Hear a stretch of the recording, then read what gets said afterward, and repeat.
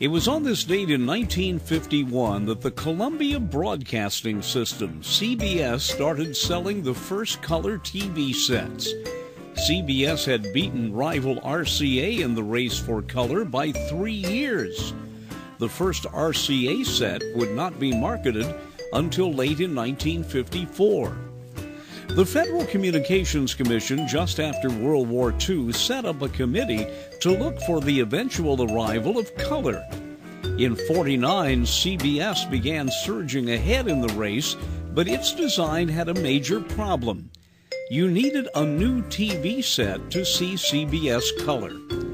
RCA was still trying to find a way to make compatible color that could be seen on old TV sets. CBS began broadcasting an hour of color every night for 2 years into theaters and hotels as it improved its system. And at one time, it got so good, the system rivaled color TV of today.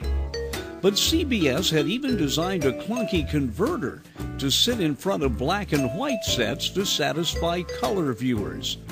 By the way, through all of this, it had only one workable camera. Sears was to have been the national distributor for CBS televisions, and it told buyers that their new sets could see black and white too. But Air King, the company assigned to build the new sets, had not built in that feature. When CBS started selling its color sets 70 years ago today, it had not envisioned there would be that many black and white sets already around. CBS Color lasted only 2 months. Late in '51, it gave up the idea and bought back the 100 or so sets Sears had sold. CBS said the government didn't want it to engage in unnecessary research during the Korean War. The final CBS original color broadcast was a North Carolina-Maryland football game.